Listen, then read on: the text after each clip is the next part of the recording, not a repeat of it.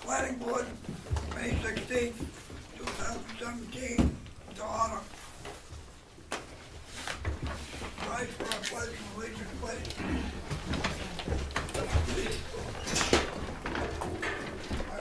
Allegiance to the flag of the United States of America and to the republic for which it stands, one nation, under God, indivisible, with liberty and justice for all.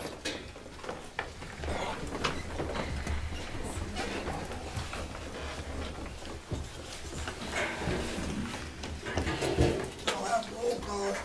Joey Barron. Yep. Sam Martin. Here. Legendre. Here. Bob Gillette. Here. Peter. Yes, sir. Timothy. Here. And Rick St. Jean, alternate, and I'm here. Mr. Steve. Yeah. And I'm present. Always good. No mistake in that, Connie. Okay. Minutes of 5-2.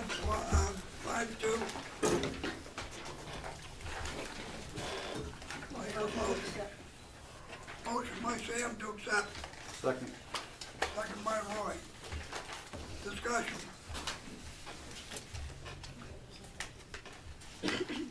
No discussion. Call for a vote. All those in favor? Aye. All opposed? Motion carries.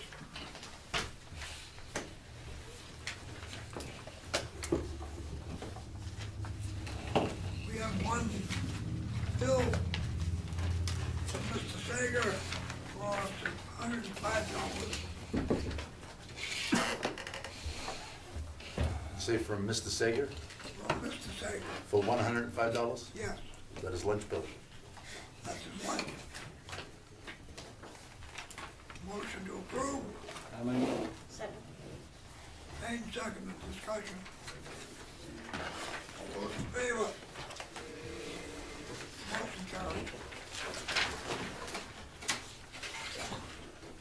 Laura, did we get that letter or? No. Okay. So we will, Status quo. Status quo. all right. The other one's of course pending. New business. I'm gonna read that new business.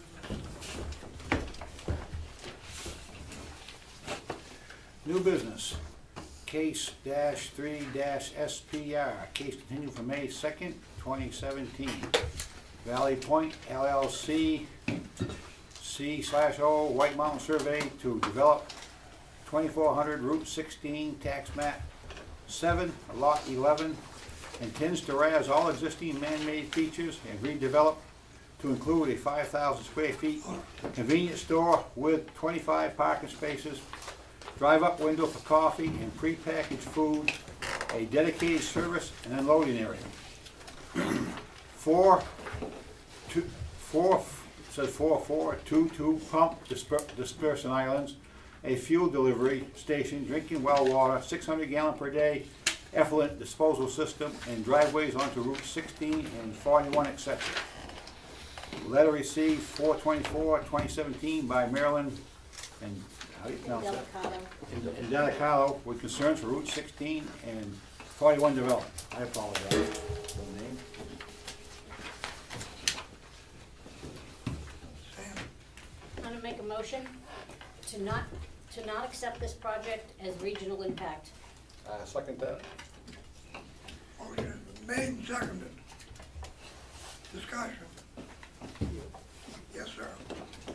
It's certainly within the authority of the planning board not to accept this as having regional impact, but that kind of defies logic because this project appears to meet 2 of the 6 criteria for defining regional impact. that is proximity to a neighboring town, and I believe Tamworth is about 400 feet away, and a shared aquifer or surface water body.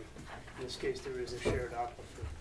So there's more reason to accept this as having a regional impact than not. In fact, I don't understand an argument, I'd like to hear an argument for not defining this as having regional impact. Any other discussion? We'll move for a vote. All those in favor? All those opposed? Motion is carried.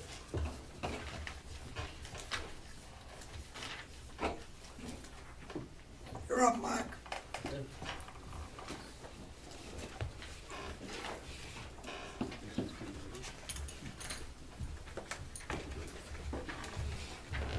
Evening.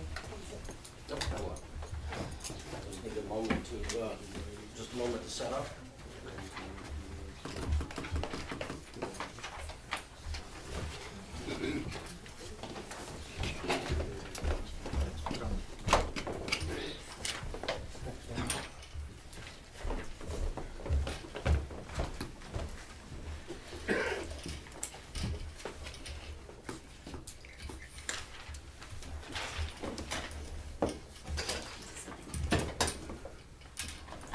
Time's up.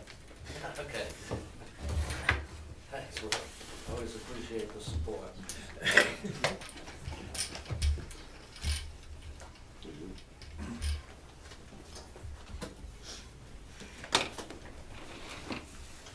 Okay. Sorry about that. How would you like me to proceed, Connie? Start from the beginning, sir. From the beginning. The beginning being January, April, or 2 weeks 18th, ago. From April 18th.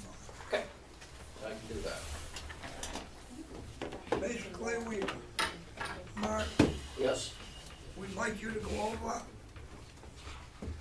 because the residents did not come on the second, that we, just like to have it all in public. sure. Now, are these, one question I have, is this your final plan, or just still, we're in preliminary? This is the final plan. It is the final plan? There are still outstanding permits yet to be received, but So, these plans could change. this is what you've been looking at since Right. January. Yeah, The layout has not changed. Notes have changed, been enhanced. right, Permits have been initiated, permitting has been initiated. okay. Yes, Bob? Mr. Chairman, I'd like to ask in particular if Mark could summarize the changes that he listed for us at the May 2nd meeting in particular. Well, that's what he's going to do. Right. Is that correct, Mark? That is correct. Thank you. I'm here at your pleasure. It's your show. No. All right. So I will update the board as I did May 2nd Right. at that public hearing, right? And I will then follow up with the material that you asked for at that public hearing, May 2nd. And just for the record, I believe that was a public hearing, and the applicant did not offer any information that wasn't asked for, and that was the proper thing.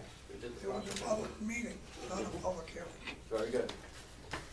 So, we're now back in the public hearing. Okay. To which, as far as this board is concerned, a meeting or a hearing, the public always has the right Mhm. to speak. We've never denied anybody the right to speak, so let that young lady in behind you, Mark. It's in the upper lock. Hello. Welcome. Oh, boy. I'm gonna leave that lock with me. Fire code. Locked or unlocked? Unlocked. Unlocked. Unlocked.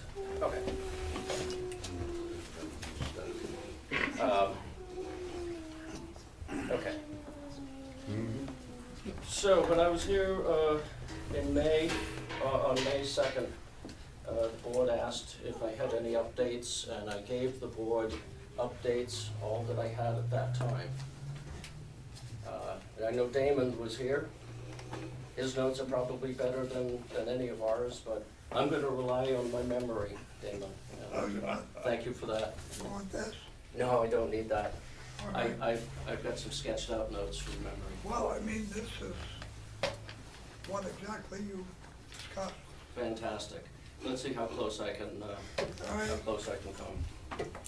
Again, this is the layout that been dated December 12, 2016, revised the 18th of April.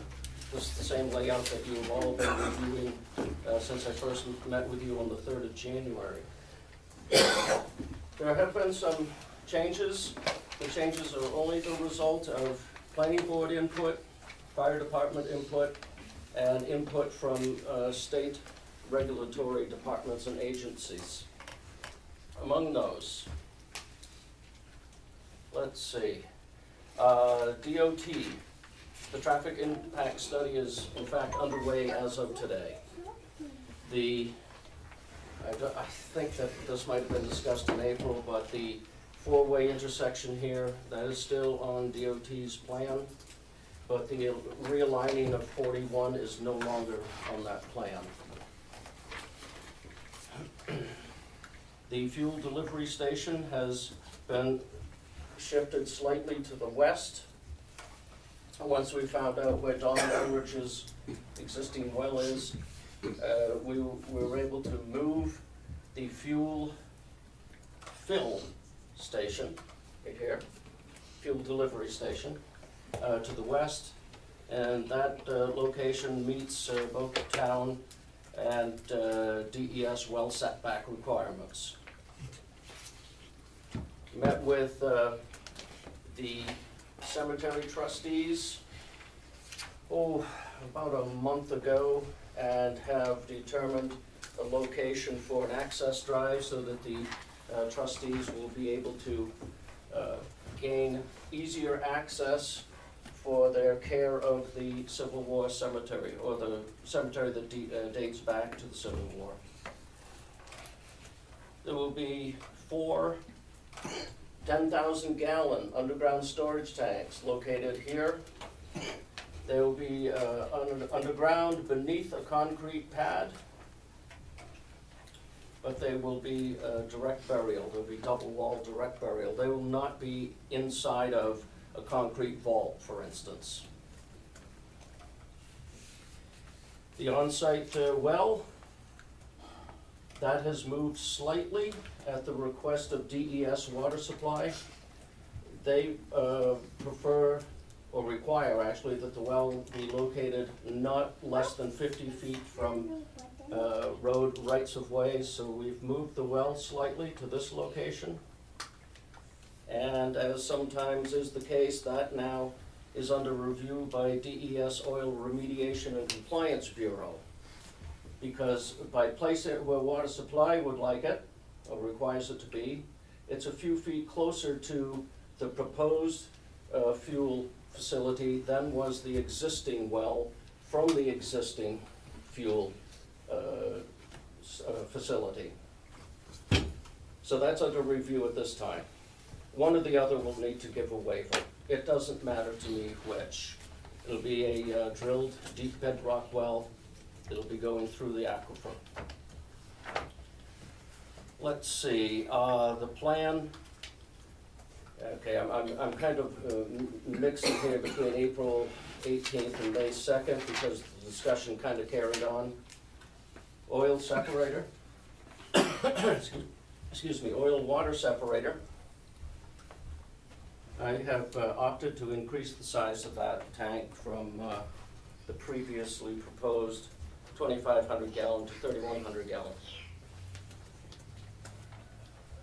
As stated, I'm sorry? 31. 3,100. It's a two compartment tank. I have details here for you. It'll be the second sheet in this packet.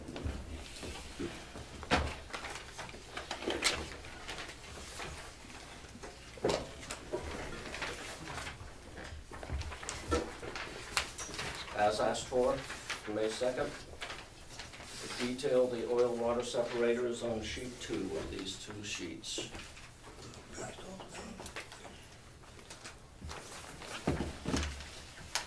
I have one for the file roll. Second sheet. It's a precast structure. First compartment, 2,693 gallons. The second compartment, 464 gallons. These are referred to as the fore tank and the aft tank. Fore tank being the larger of the two. As shown in the detail, there's a separating wall. It has a vent cast in it up top, and then down 12 inches off the floor of the tank to allow for sediment deposit. There's a 6-inch tall by 60-inch slot. You can see the bold black arrows. You can see your inlet to the left. It goes through the slot at the bottom of the tank, then outlets to the right. That's the direction the storm water will travel.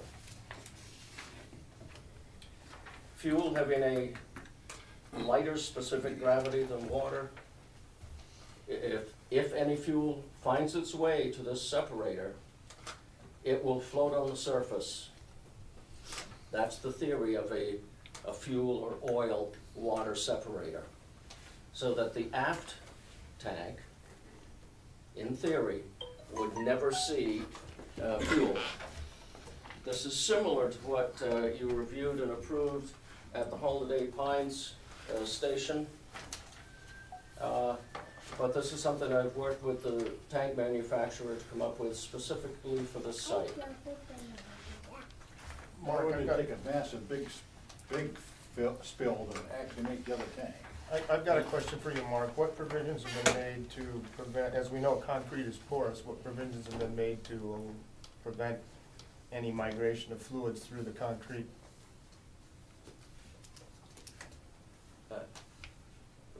Really? I mean, I don't... Gasoline, water, they will migrate through concrete. Over a long Yes, time. they will. Yes, they will. What provisions have been made? It's just on paper right now. Okay.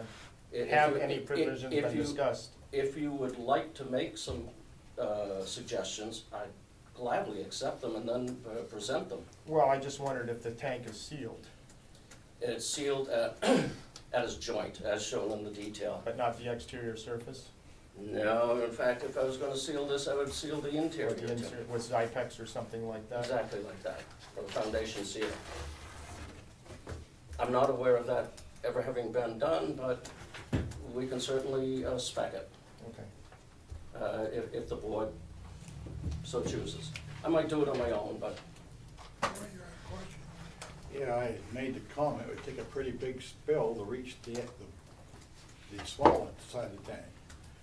in fact, I did some math just a few minutes ago to determine that. A couple thousand plus gallons, I believe. Well, it would be 1,975 gallons, in fact. Oh, that's close. Roughly in my head. And, yes, I'm sorry. Finish your Okay. answer.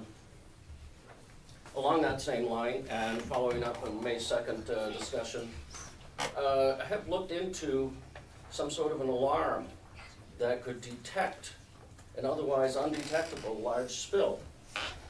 And what at this time proposing is a specific gravity discrimination sensor. It's a float. As we know, water and oil have different specific gravities.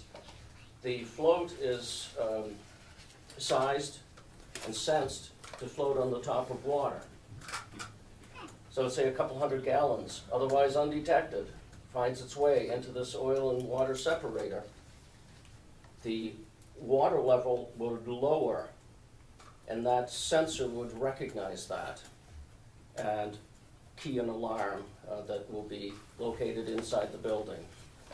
The alarm would have a distinctly different sound than the low fuel or tank leak sensors. Mark, we discussed at the May 2nd meeting what the response would be if there were a significant spill, that is a spill that DES rules would require reporting to DES, which found its way into the oil-water separator. But recognizing that some components of gasoline are water soluble, we discussed whether procedures should require pumping the entire tank out in response to a spill, significant spill that finds its way into the oil-water separator. Yes. I'm going to take the lead there, Connie. Okay. As also represented at the May 2nd meeting, Sheet 1 is now a compilation of everything that your code enforcement officer will need to refer to at any point during construction all the way through for years to come. Here's your consolidated list of notes, Connie, that you thought would be a good idea.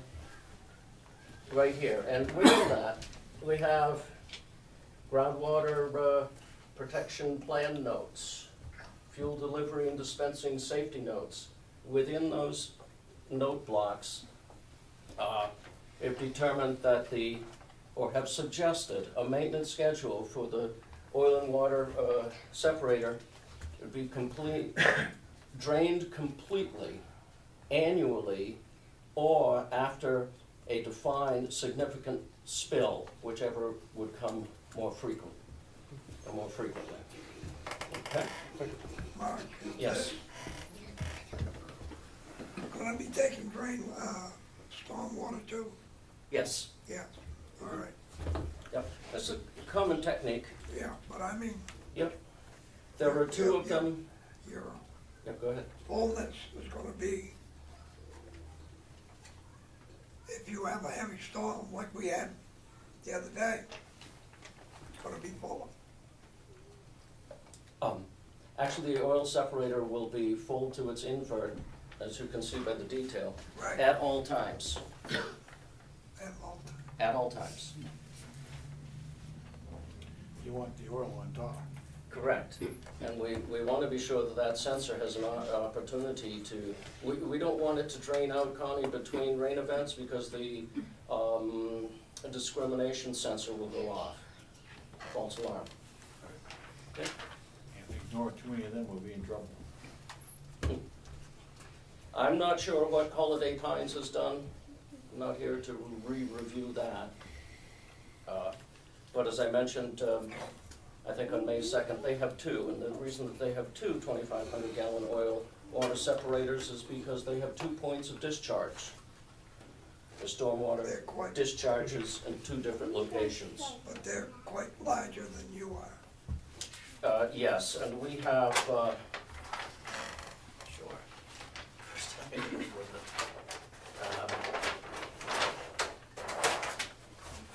In that same vein, we have made a change to the stormwater collection and conveyance system.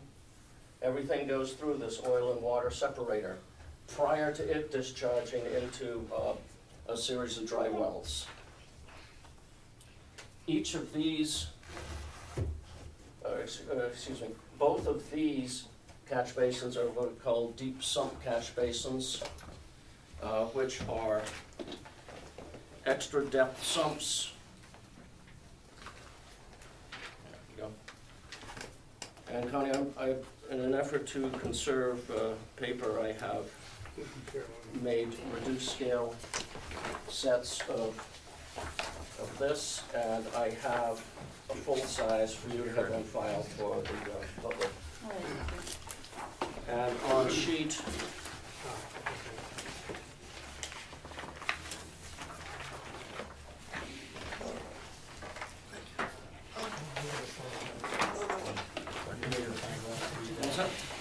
if you can turn to sheet 6, upper left-hand corner.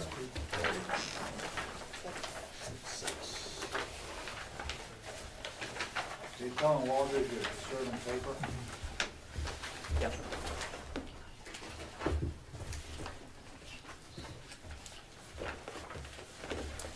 Upper left-hand corner, deep sump catch basin detail.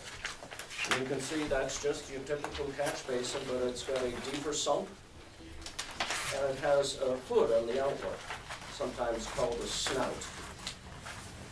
And that is providing the same outlet protection as the oil and water separator. If you look back at the oil and water separator detail, same hooded outlet. So if any gasoline should find its way into the catch basins, into the closed drainage system, even before that the stormwater reaches the oil and water separator, the fuel will be intercepted at the deep sump catch basins.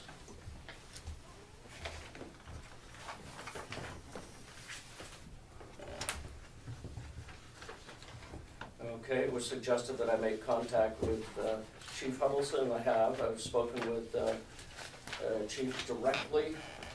He didn't feel that it was necessary for us to meet face to face. He had received a plan set earlier on in the process. I have forwarded him the updated plan set, spoke with him yesterday, and as of this moment, he hasn't offered up any comments or any additional embellishment to the safety notes. And I think, Connie, that was your specific concern, that Chief Huddleston have an opportunity to add to that. His schedule isn't anything at all like ours. I don't call him. Monday's the only day. That was yesterday, yeah. But otherwise, he's out on call, he's somewhere. I don't want to sound Always like on a a DOT. You drove truck, you know where we are. Okay. Let's see. It was suggested that if there's a catastrophe and by some fate or some reason that fuel does find its way to the oil and water separator, and there's a downpour at the same time, like we had Saturday into Sunday, we put a gate valve coming out of the oil-water separator. Gave that some thought. And I think if you do, you might recognize there could be, well, likely will be unintended consequences. Mm-hmm. It's a good idea, but if that rain continues, if we're collecting the entire site to that point, then what will happen? Eventually the oil and water separator will overflow, and what's on the surface of that fluid is the gasoline that you're trying to trap in there. Now, the oil water separator can capture 1,975 gallons prior to it even reaching the aft tank of the separator. That's a pretty good sized spill. I'm just going to throw that out there. I have no knowledge of spills, how often they occur, what the average spill volume is. I'm thinking that close to 2,000 gallons. Somebody's going to notice it and either shut off the fuel delivery valve or pick up the hose over at the dispensing station and put it back in its place. So, yeah, I've given the idea some thought of a gate valve, but at this time I'm not recommending it for that reason. And speaking of shutoffs, the fuel storage tanks, underground fuel storage tanks, when a delivery truck comes and clamps on his, I think it's a 4-inch diameter pipe, drains from the fuel truck by gravity into the tanks. The tanks have integral auto shutoffs. Dennis Boyce Fair is with me this evening, and if you have any questions in having anything at all to do with fuel storage, dispensing, delivering, I wasn't able to answer 2 weeks ago. I brought Dennis with me tonight. When you get through, Dennis, stand up and, Fantastic. Okay. Okay. Then why don't I quickly go through the other enhancements that we've made to the plan set as a result of input from you folks, fire chief, DES. Perhaps the most significant one again is redesigning the drainage, the closed drainage system to capture all of the site with little to no excavation in this area where the previous gasoline station was. Its tanks, its pumps. wait a minute, Excuse me? you said there's not gonna be any excavation, We're limiting the excavation. There's no more deep excavation. no more deep excavation. Correct. We had proposed dry wells in this vicinity. Not doing that now. We are proposing to run the state's drainage through a culvert beneath this driveway on 41 and have the state's drainage continue down to the state's closed drainage system rather than taking it on to this site. And the dry wells will be off on the left there? Yes, the 3 dry wells in the groundwater recharge area here. That has to be approved by DOT. Yes, and it's designed to their standards. So that's just another permit that you have to get. The driveway permits, one for Route 41 and one for Route 16. And that ties into the DOT permitting process. Again, the traffic impact study is underway as of this morning. Raul Palmer is doing the impact study with input from DES, DOT. The on-ground count was done a couple of Saturdays ago, and with a seasonal adjustment factor, which was discussed with and approved by DOT. In other words, let's say the 1st of May, the traffic isn't the same as it is the 1st of July, so we need to adjust that upward.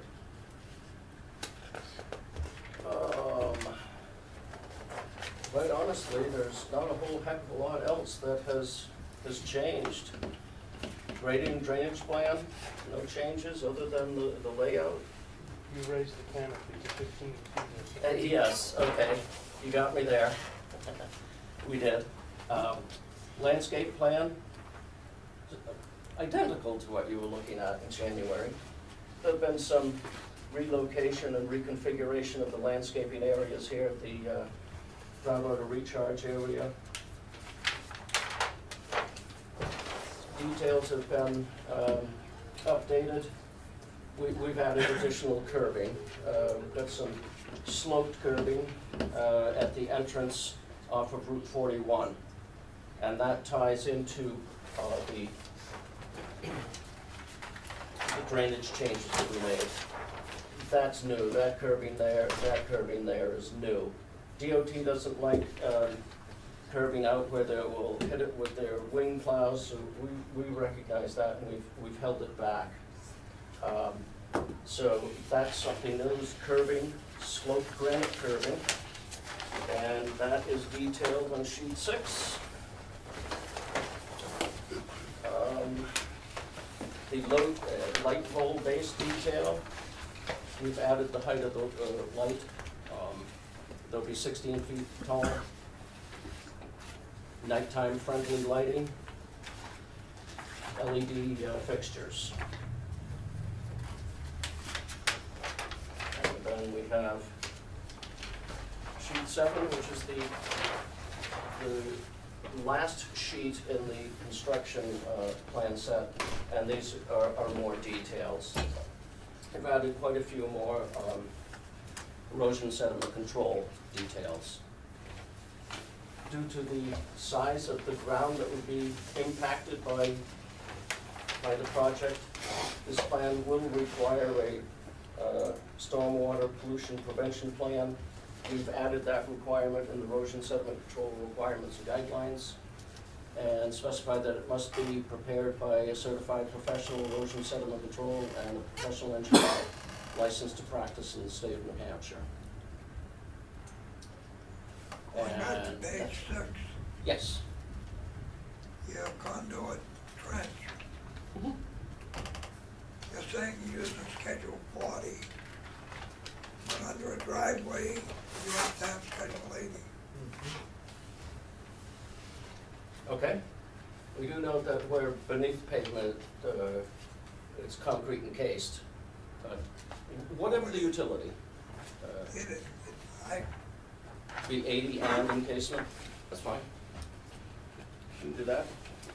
well, I just, no, I mean, I didn't see it encased. Doesn't have to be 80 if it's encased, does it, Steve? No. Usually just concrete. Yeah, okay. Well, it's in concrete, it's what?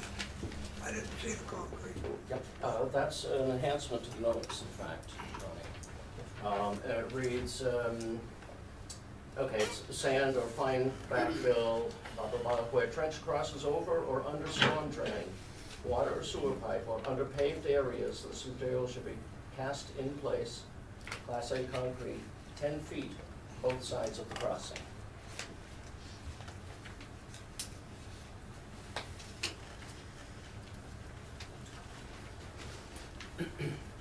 If you'd like, I can have Dennis answer any of your fueling questions.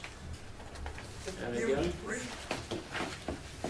Dennis Boisfair of DB Tank Design, and I also have reduced scale plan sets of what Dennis has just submitted to DES today.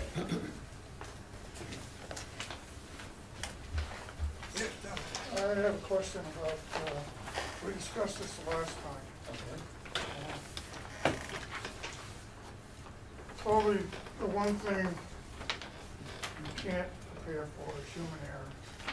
We discussed this when filling the tank. It's 6 gravity feed that comes in off the truck. That still doesn't tell me what's to prevent a driver walking away, even what he's doing. Absent-minded, anything like that, overfilling the tank. I've seen that done twice. And you don't want that happening. No, I do not. So what kind of an alarm do you have to warn the driver that the tank is becoming close to that? Okay, I will let Dennis Boisfair from his company, DB Tank Design, handle that sort of question, if you don't mind. There is no alarm, but each tank has a mechanical shut-off valve in the fill pipe. And there's a float on it that comes up, and it slows down the flow into the tank at 92% of capacity. So that tells the driver that things are slowing down, it's time to turn the valve off. He has 3% while the tank will still allow more fuel to go in. That fully shuts off at 95%. So that gives him 3% of tank capacity to drain his hoses, get all that drift out so that when he takes it apart, he doesn't have a spill at that point. Driver's reading this off the truck? He's not reading, but he can sense how fast it's flowing. You hear the rush of fuel coming through the hoses. So he senses the change in sound, it's slowed down, you'll shut the valve off. I understand that. And then there's 5% beyond that. They can wander off and not pay attention to it. If it gets to 95%, it stops.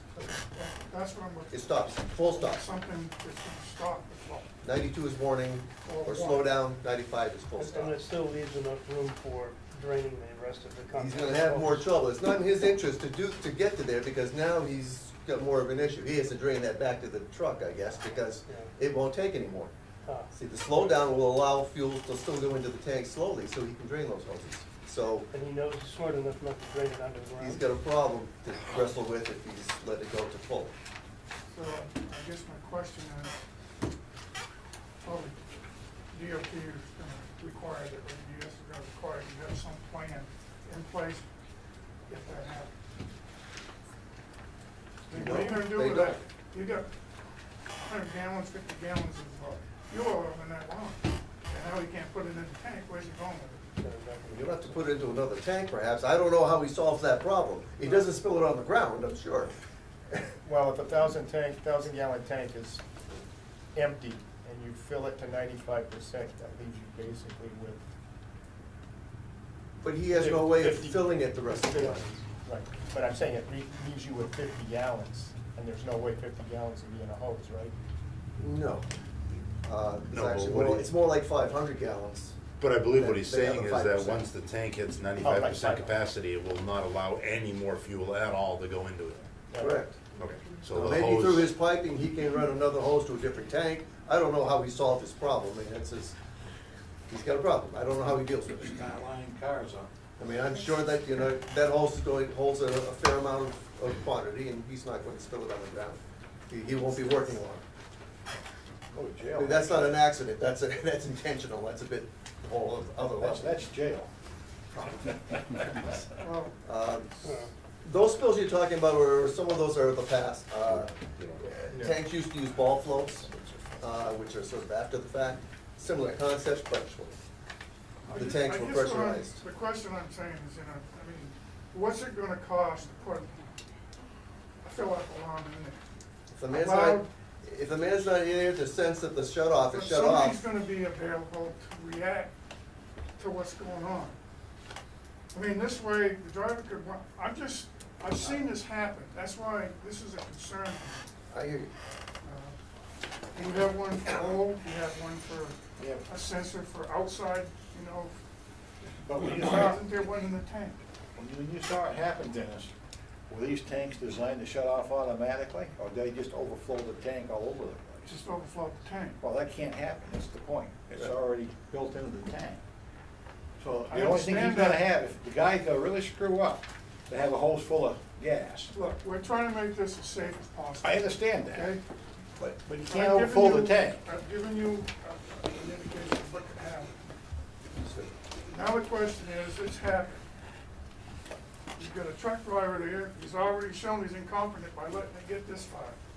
What does he do with 100, 200 gallons of oil in a line and no place to go with it?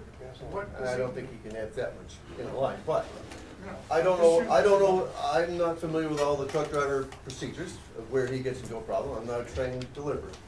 An alarm, I'm just looking for an alarm. I think there should be something in the tank when it gets up to 3/4. Have you ever designed a system that had such an alarm on it, so when it hit the 95%? there are high-level alarms, When it hit the 95% mark, an alarm goes or off? whatever you choose to put it in. Or And 90? put it somewhere less. So the driver is aware that I'm approaching my fill mark, and he can make the appropriate decision. I Well- don't like that idea. If the guy isn't smart, number one, he knows how much is in that tank before he even starts pumping. You should, because the system Will tell him. will tell, well, if he goes in and looks at that, or the attendant will know how much is needed, or have an approximation. The system in the store, the console reads volumes, inventory control, it's your alarm panel, it tells you if you have a leak in a sensor, if your line leak detector is triggered. Most of the things you say, like the interstitial, which is a sensor between the two walls of the tank, if you've got a problem there, basically you have a number of lights and readouts that will tell you what sensor has gone off and what your problem We're is. in the realm of human error here, and human error often involves just not paying attention to what you're supposed to pay attention to. So it seems to me Dennis's idea of an alarm that goes off, I don't know, the 90% mark, it's gonna wake somebody up who's not paying full attention, for whatever reason. It's cold, he's sick, he's distracted, he's talking to his girlfriend, whatever. That's doable. Thank you. I hope you do it. Any other?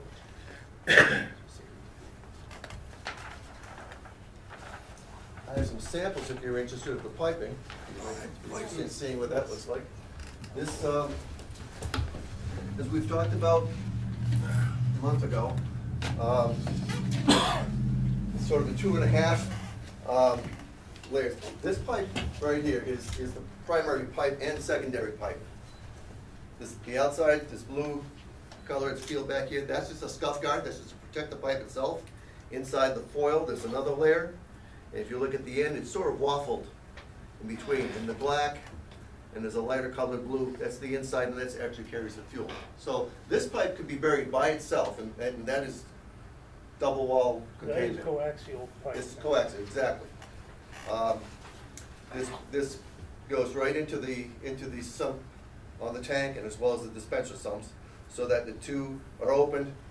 If the primary fails, fuel will come out the end, drop into the sump, trigger the sensor, alarm goes off. What kind of fitting is used to seal that? Is it like a compression fitting? There are flexible boots that go at the two sump ends. Part of that, on the inside of the sump, it seals around here. The other part of this, which is commonly done today, it's not required, but it's commonly done, but this corrugated piping is basically just to protect the pipe conditioning. It's kind of a rock guard today. Prior to 2005, other pipe systems would be a single wall pipe inside of this, and this was your secondary. Since ethanol fuels came along, it would attack those products, and so that's where these came along, and people just started doing this as a convention, and this is simply to protect the outside of this pipe. What we're going to do in this project, which can still be done, the outside of the boot, outside of the tank sump, or the dispenser sump, okay, this would go to the wall, and the outside of the boot clamps onto here. We're going to pressurize this hose. Pressure test it. Not pressurize it, but pressure test it. It's not required by the ES rules right now, because everything, this is compliant all by itself. So we're going to pressure test the outside here, so if somehow you get by through both layers of this pipe, this will still capture.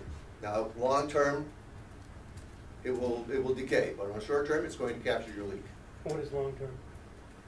20 to 10 years? Plastic, I don't know. Depends on the soil. 10, or how long contact, it might be 10. I mean, there's some systems out there that they're still chasing, some systems that still have the older pipe in that was installed prior to ethanol fuel, and those are starting to break down.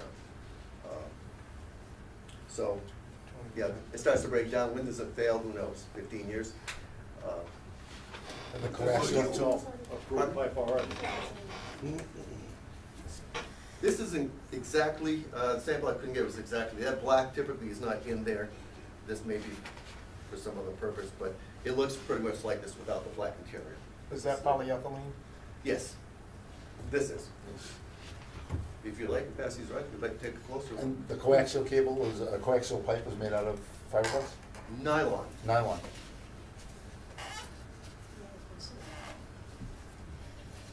Yeah, there's a foil on the outside. I'm not quite sure what that's about. Or the components of it. And this is actually, as stiff as it looks, this is flexible pipe. Longer lengths are flexible. Pardon? Longer lengths are flexible. Right. Seems pretty rigid at this length. And as was discussed in other meetings,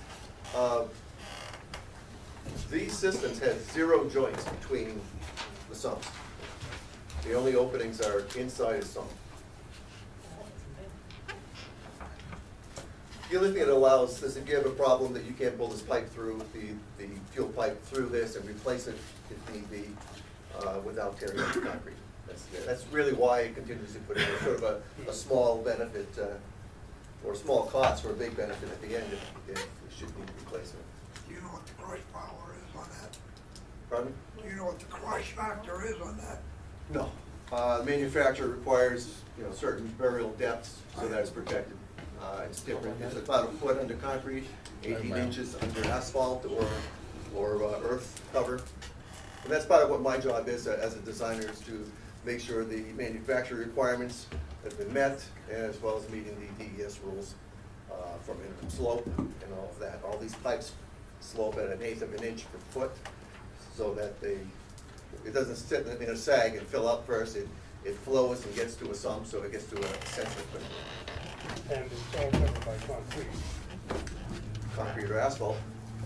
It could be under soil too. The paving here is concrete apron. For this site, well, around it. it's concrete under the canopy, Yes, yes. and it's concrete over the tanks, Yes. and the rest is asphalt. I got it. But it could be a gravel lot, and it's still viable. Anybody want to see that? Yeah.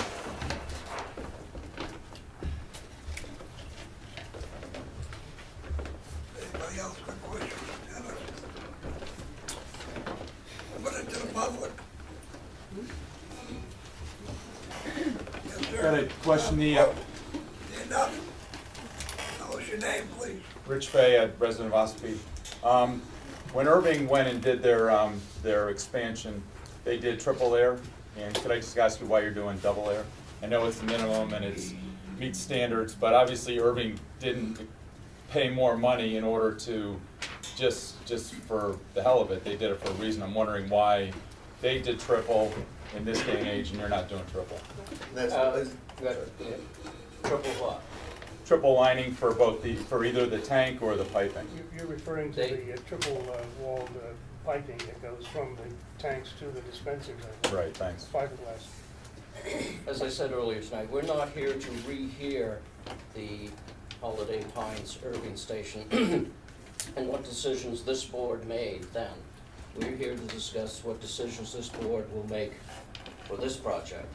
In answer to your question though, I'll field that question. There was a public drinking water well less than 300 feet from that facility, Dunkin' Donuts. DES required they go to the extra length because of that. So you don't think when you're on an aquifer, I mean, really this isn't a question for you, it's really the question for the owners. And a concern we should be for Ossipee residents and members of the aquifer that you're building, you're building in this day and age, you're building right on top of an aquifer, and you can do what our Irving did, and you just decided not to. I understand when older buildings didn't do it because the technology probably wasn't there, but now it is there. But we're just simply doing the minimum possible standards as far as safety and environmental protection on top of an aquifer. I'm presuming there's a question in there somewhere, but that's my question. I draw my water, my family draws our water out of the same aquifer. No. I'm not, I'm sorry?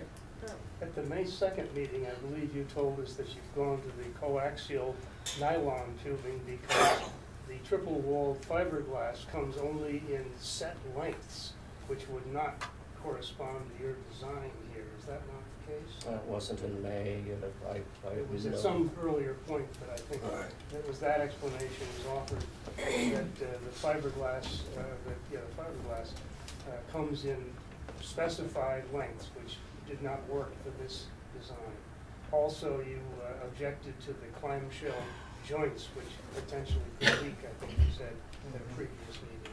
I didn't object to them. We just are using a different type of piping.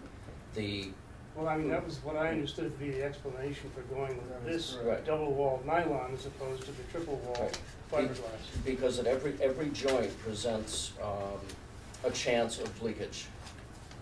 You eliminate the joints, you've eliminated those chances of leakage. That's, seems like we had that long discussion about triple wall. And that was one of the things I was leaning towards. And in your explanation, you told us because using the double wall, you have no joints that can leak. It's one constant length. And it made sense to me, if you eliminate joints, you eliminate risk of any spill. So what's safer, Irving, or is this one safer then? Irving What has you're saying joints in its fiberglass. They're straight, so Bob. I'm sorry, I was Let loving the an explanation. engineers answer, please. In fact, as Dennis just pointed out, the coaxial pipe, the delivery pipe, is two wall. That's going inside a 4-inch diameter sleeve. That's triple wall.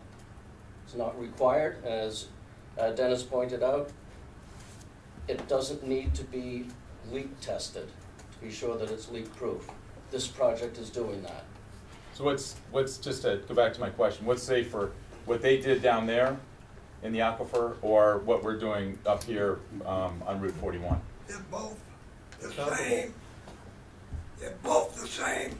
DOT is the one, excuse me, DES is the one that told Irving, this is what you're going to put in. Irving did not have a choice. But so to answer my own question, then the answer is that's safer than what we're doing up here. No. Okay. It's It's it's apples and oranges. Yes. I'm just trying to get clarification. I'm not trying to be It's arguing. based on DES requirements. Yeah, exactly. May I answer? Yes, Yes, please. please. You're the expert. You're getting it. You're the expert. Yeah. Let's see the answer.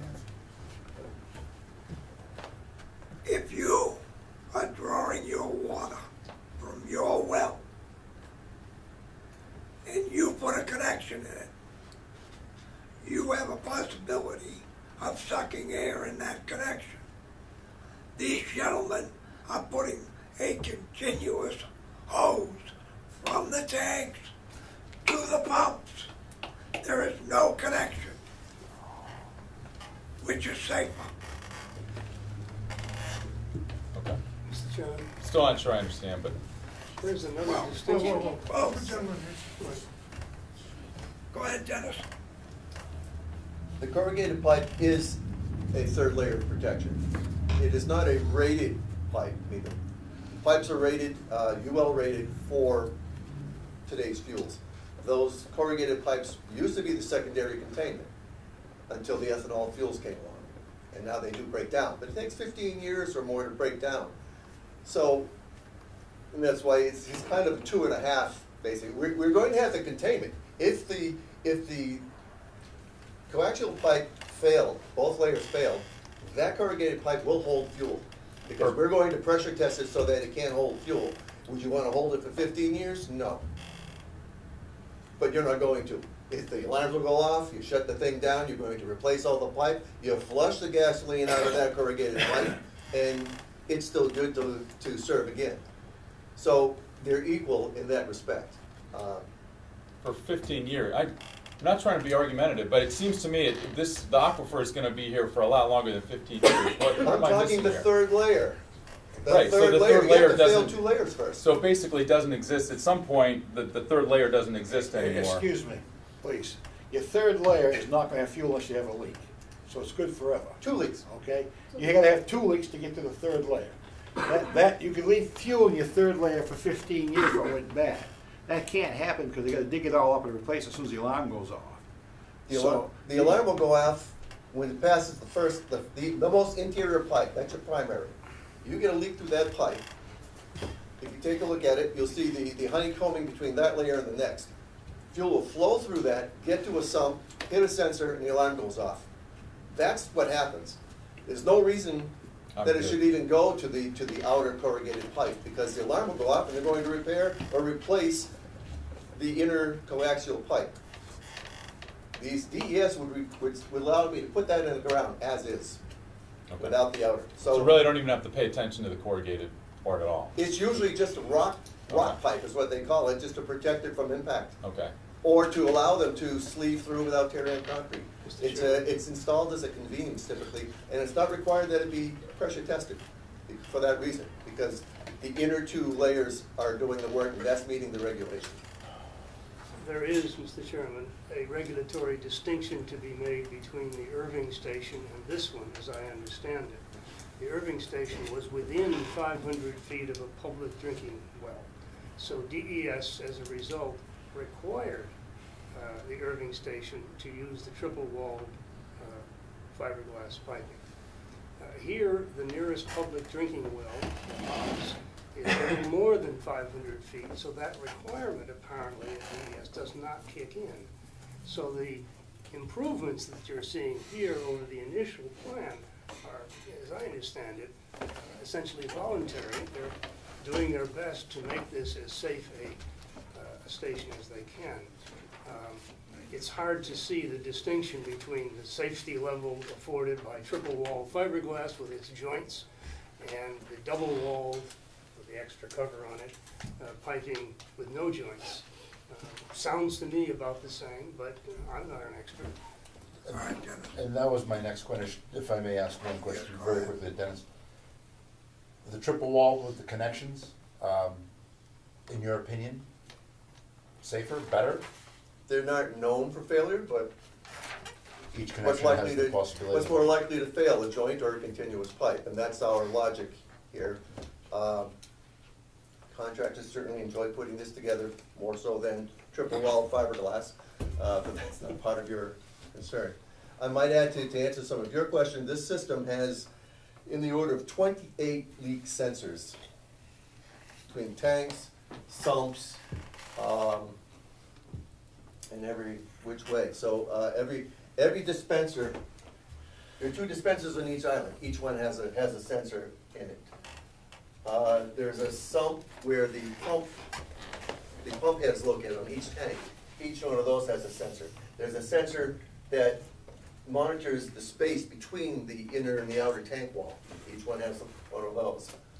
They add up very quickly. In fact, we'll have additional, there'll be 2 in each dispenser because the dispensers, like the Irving site, are double wall dispensers.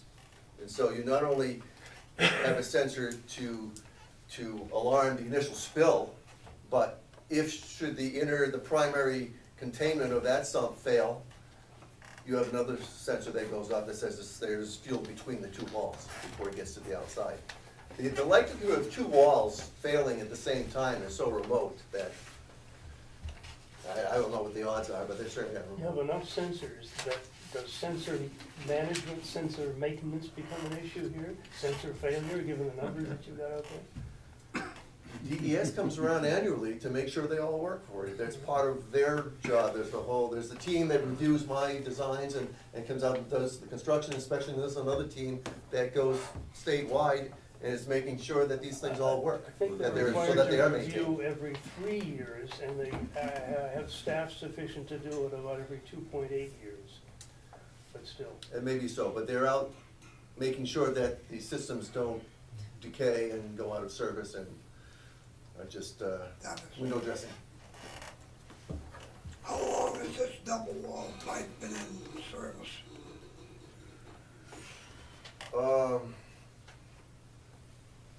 I've been doing this work since 1994, and it was around then.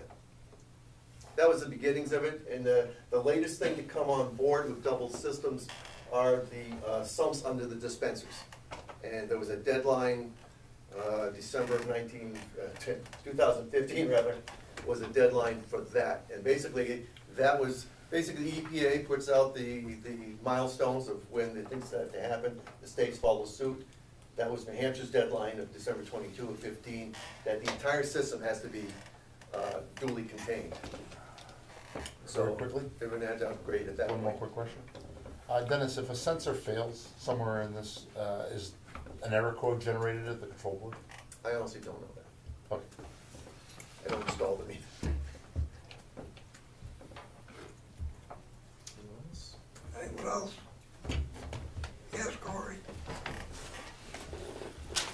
Corey Lane, Green Mountain Conservation Group. Mr. Chairman, I would like permission to read a letter I put together to get it on public record. What type of letter? I don't know what type. Oh, it's about procedure. It's about this hearing. I just would like to read it. Say it first. It's public information, but sure, if you would like, I would, you can read it. You can do 2.5 pages there.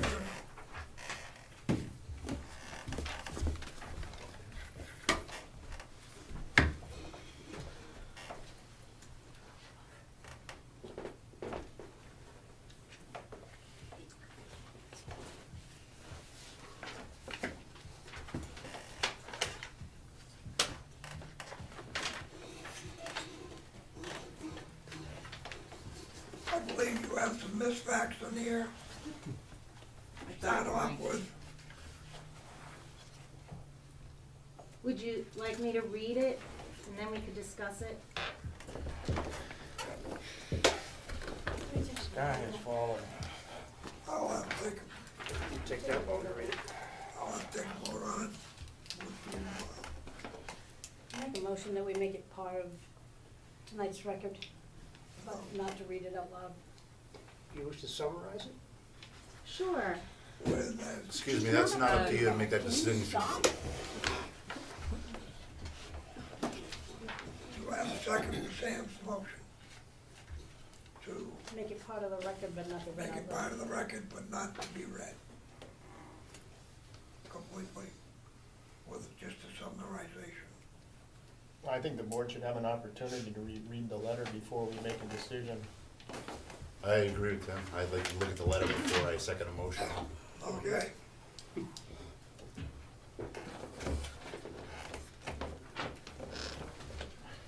Anybody else while we're waiting? Am I allowed to speak? When we get, yes, sir. Rich Fay again, longtime resident of Ossipee. Also a Navy captain, engineer on a ship, so very interested in all the contamination part. Also, catastrophic response, point of contact for the Navy for both New Hampshire and Vermont a couple of years ago before I retired in 2015.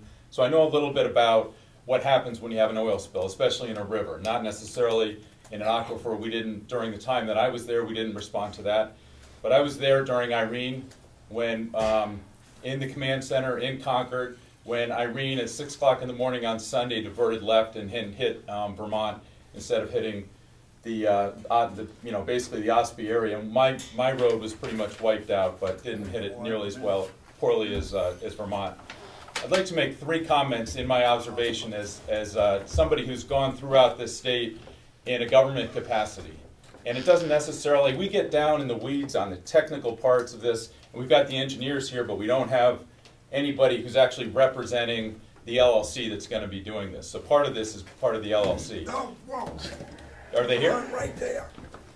There is their representative right there, and that man right there. Who? Mark is their representative. Okay, he's the representative for he's not just the engineer. He's not just the surveyor or anything like that. He represents the LLC For everything. that owns this land. Okay, for everything. So can I, when They I are their agent okay. for this project. Okay. So, would you mind, this is the most convoluted place to speak. I don't know whether I can speak to the public or to the planning board. Who do you want me to speak to, sir? Speaking to everybody. We can all hear you, it's all right. Okay, but I'd rather direct it to whoever it's, if you could come up here. Sure. So first of all, we're talking about, you put a gas station pretty much anywhere on Route 16, it's good. But you put it on a contaminated site where you're going to activate, and this has been discussed, I've been to the previous meetings, I go on the video and watch the video, so I'm clear that a lot of this has been discussed before. We get into technicality and basically the integrity of the gas station. And by your explanation, it's pretty much tight. As far as your basic gas station, they meet the requirements as far as I see that they do. However, on this site in particular, it's a contaminated site that the public has said they don't want anything on there, especially a gas station. So that really concerns me. We get all bent out of shape about the gas station itself. It's disturbing the ground underneath it that will probably open up some veins of contamination into the aquifer. Not just my concern. I think New Hampshire's got something on the order of $1 million worth of bonds ready or worth of money still available to clean that up should that happen. So that's not just an idle concern. The second concern is about 15 to 20 years ago, around Watson's, we wanted to do a roundabout. Ossipee was up in arms. Department of Transportation said, we're going to do this. Ossipee stopped it. Why? Because of traffic congestion.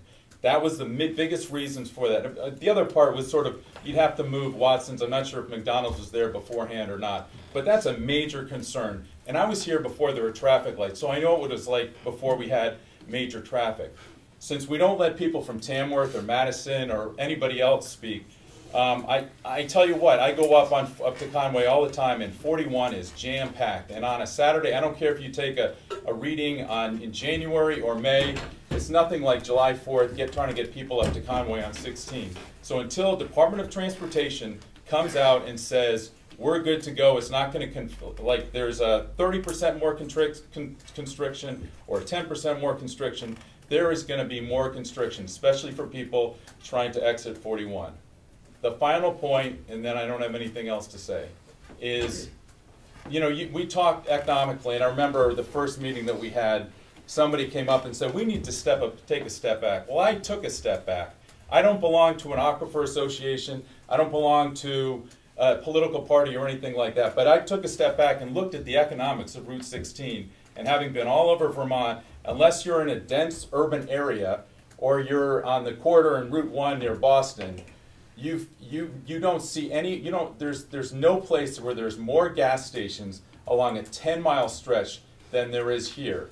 So by adding another gas station on this one little 10-mile corridor with over 30 fuel tanks or fuel nozzles, by adding an extra 8 or 10 or however many it is, there's something that's gonna happen, and everybody says, well, supply and demand doesn't really count for this. The more supply you get, the more tax revenue you're gonna get, the more employment you're gonna get. As most of you know, because I know most of you are residents here, we've bankrupted at least one gas station up there up on the hill near Ace Hardware. Watson's is small, so it's either gonna have to get big or it's gonna lose a lot of business. The Shell oil station's very small. That's gonna either have to get big or it's gonna constrict. And we have several gas stations such as Tedeschi's that comes in and out of business. It can barely survive.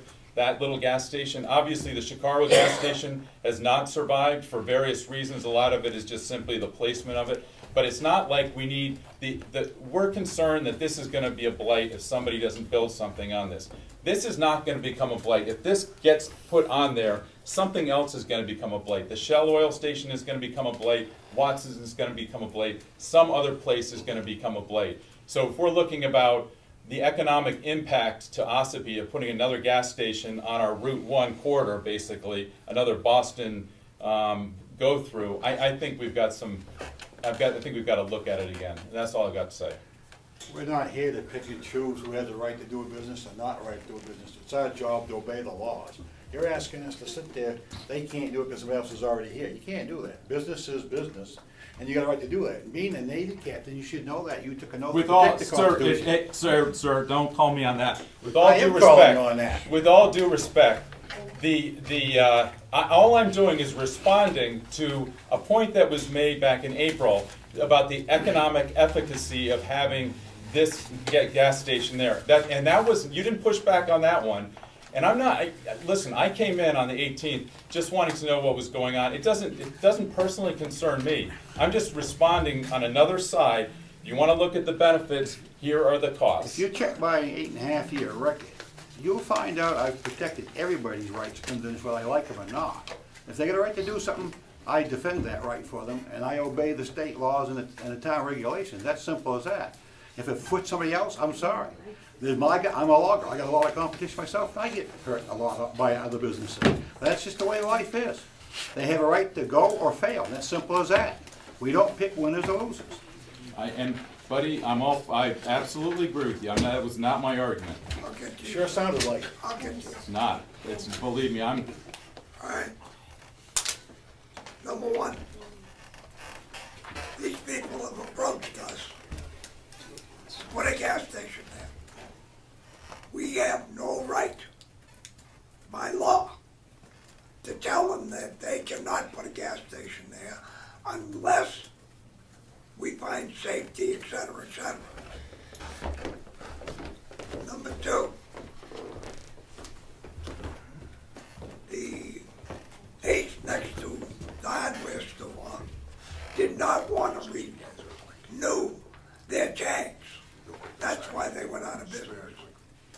That way I can read it too. Thanks. Crown came in, there's still a business.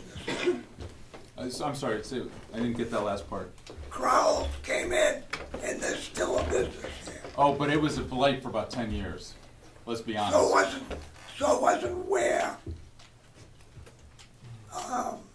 Mark and Vinny had the gas station where the Ace Hardware is now.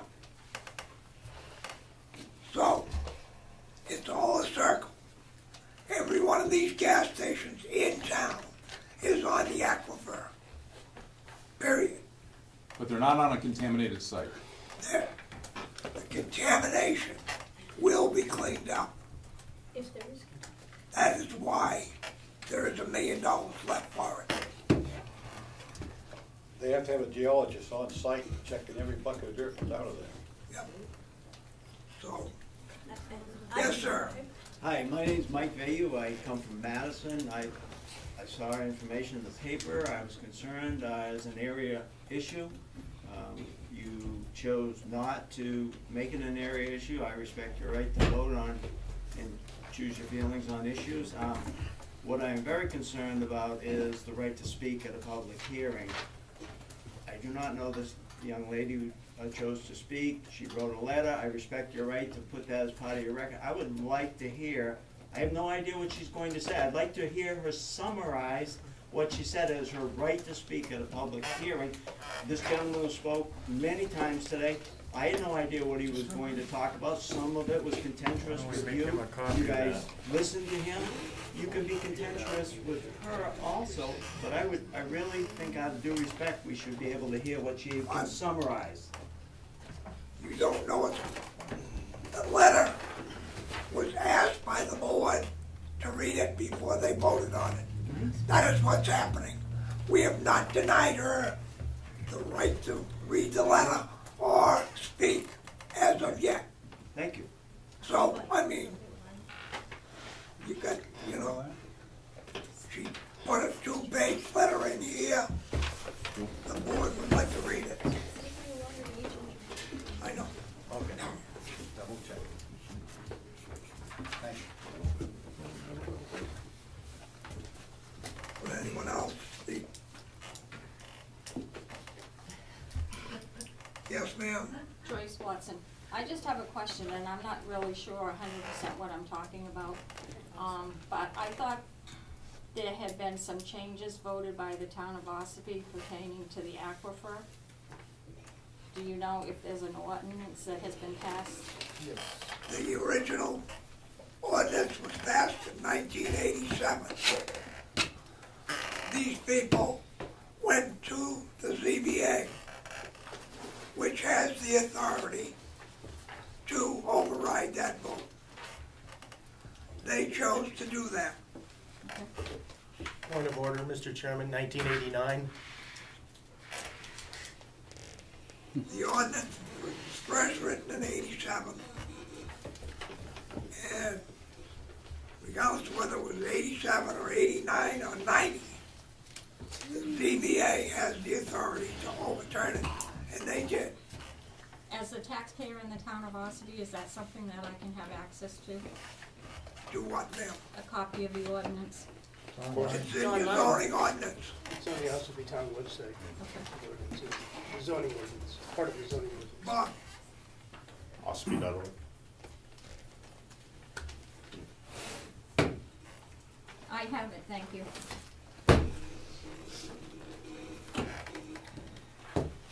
It's under the Water Protection Act.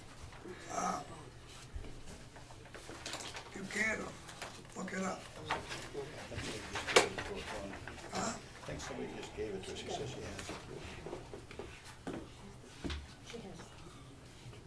Page 57. Page 57.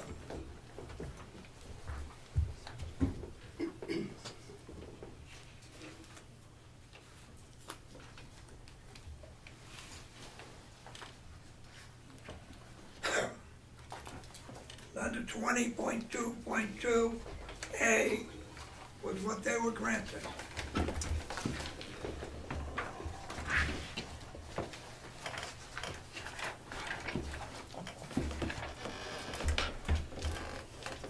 Rick, you had a chance to read that. Yeah.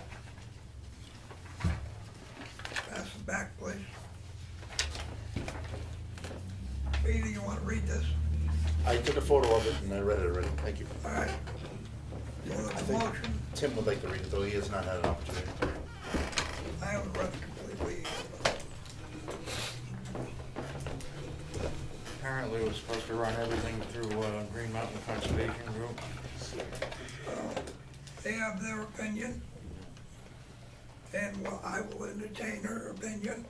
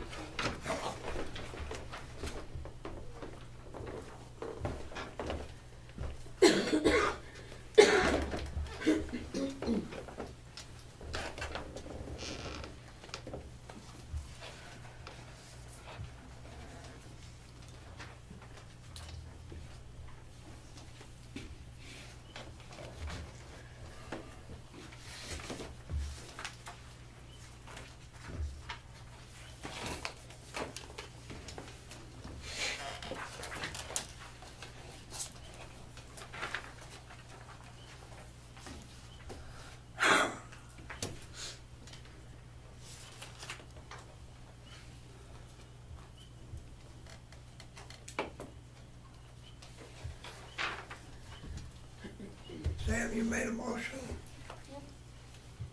You know what your motion was? I made a motion that we make it part of the record, because it needs to be read, to be part of the minutes. I'll second that, nobody else has. Okay, motion is made and seconded. Discussion on it. Yeah. I guess I find maybe the facts aren't correct in this. I found quite a few. So, you know, it's another case of disinformation. And I think before you bring a paper before us like this, you should get the facts straight. I don't think it should be part of the record. No, I don't have a problem with that. I don't have a problem with anybody coming in here and voicing an opinion. We need to hear that. But you have to be correct in what you're saying. And this application has not been accepted yet. It wasn't accepted on February 7th. Or we wouldn't be here right now. It's not accepted as complete? I would like to see it entered as part of the record, along with every other letter that we've received. We're not here in a position to argue with the contents of these letters. They are the opinion of members of the public. I would like to afford Corey an opportunity to summarize her letter rather than reading it out. Anyone else? I also agree that any public member should have a voice at the hearing, but I would like to put a time limit on it, 90 seconds to 2 minutes, somewhere. Mr. Chairman, can I have a point of order? Yes, ma'am. Does the Town of Ossipee Planning Board currently have rules of procedure that detail the limits on public speaking during comment period? No, this is the discretion of the chairman. Based on the person speaking or the organization they represent? No. Okay, thank you. No. Come on, Melissa, you know better than that. No, that's why I asked for a point of order. Thank you. All right, we have a motion and seconded to enter the letter into the minutes and The public record. Public record, not minutes. excuse me, public record. All those in favor? All those opposed? Motion carries.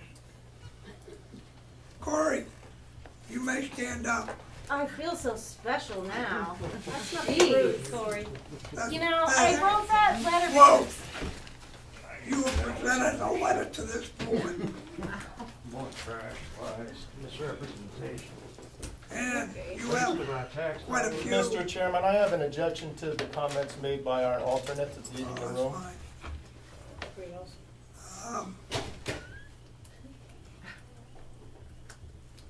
The facts that you have presented, there are quite a few that are incorrect.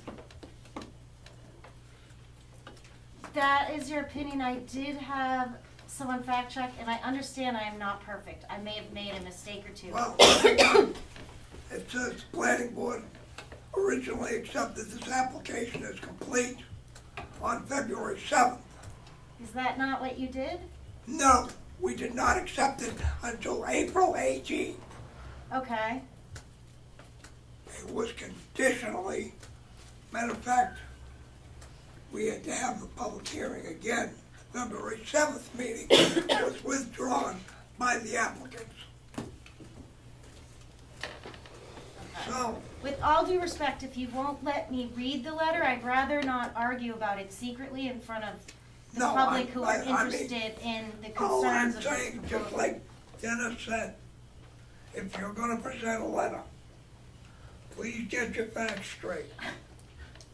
We could name a few problems with that statement, but I understand your position and not, or preferring that I don't You may speak. summarize it. The summary is, and I believe a board member suggested this, that an attorney is consulted at the cost of the applicant to clear up some of these issues. Having an independent site review, as you did with Westwood Shores, would clear up a lot of the issues and the concern.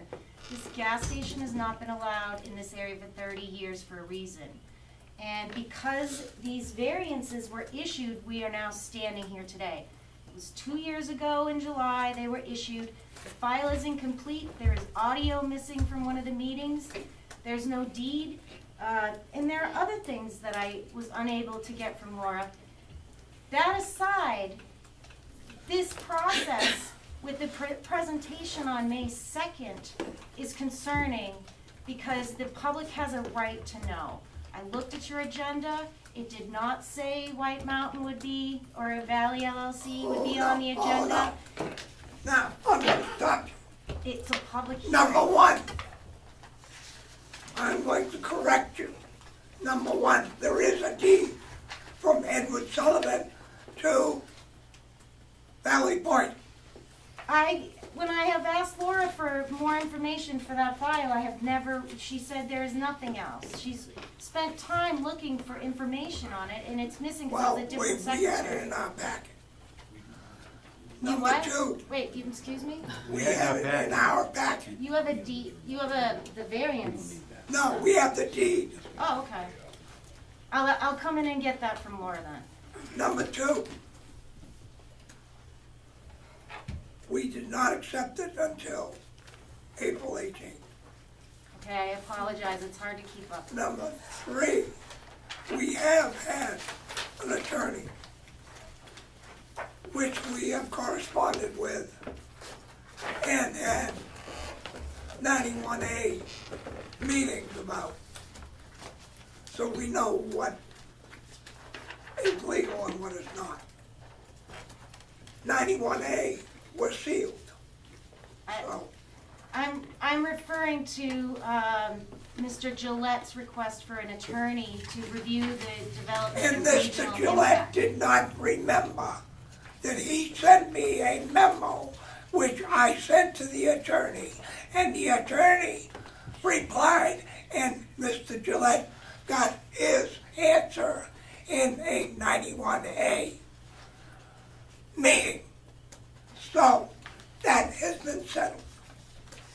The public doesn't understand that though. Number two, May 2nd was an open meeting, public meeting. No one came. It was not on the agenda. It was on the agenda. It was not on the agenda, and I would say it is still not on the agenda today on your website. Now you're talking website versus our agenda. So do I have to come to every meeting to see what's on the agenda, or can I trust that when Laura posts the May 2nd agenda? If you care to see this, it's right there. I'll show you the ones that you leave on the website. And we don't put. Could I ask if she could allow somebody to summarize her letter so we can then move on with our business? Rather than arguing with her? She was given that. Yeah, but then people interrupt and argue with her, rather than just letting her make a statement. this is what's available to the public. That is what I printed out today. What's that? What's that? Case to May 16th. Continued public hearing.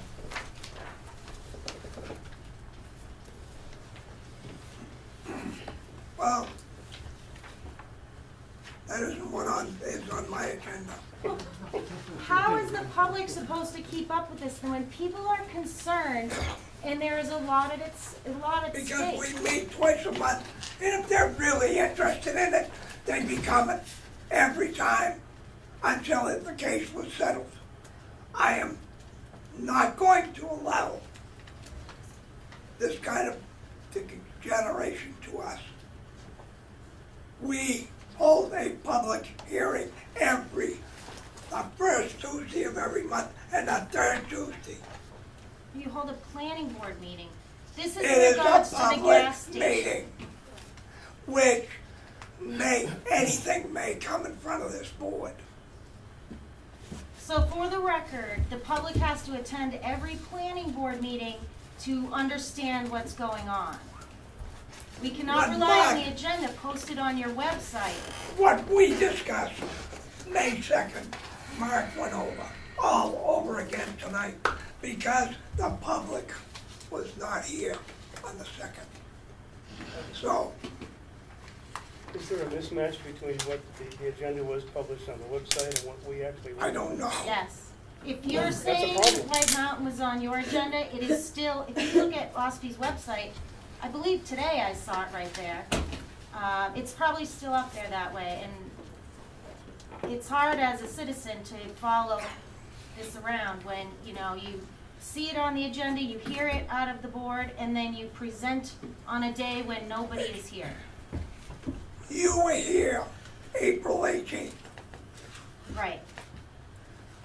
So, the public was informed April 18th, and you can read the minutes of April 18th that said we would be discussing it May 2nd, and the hearing would resume on the 16th. That is in the minutes. You were here. You were Gavin. So you didn't hear it. Yes, Joyce. I'm sorry, and I'm not here to make conflict, because personally, it doesn't matter whether it goes through or it doesn't go through.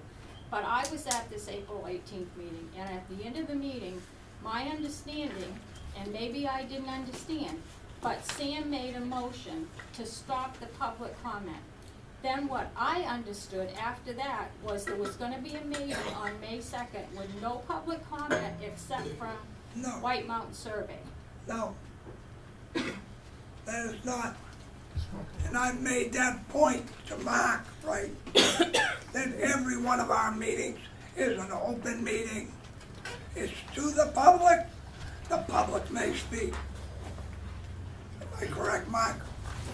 Yep, you are correct, and I chose to be here. So, and if Mark wasn't here, we could not have discussed it.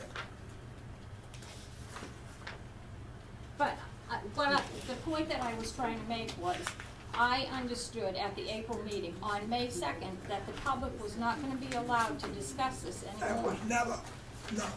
Never said that. Well, We I never thought- said that. We never said that.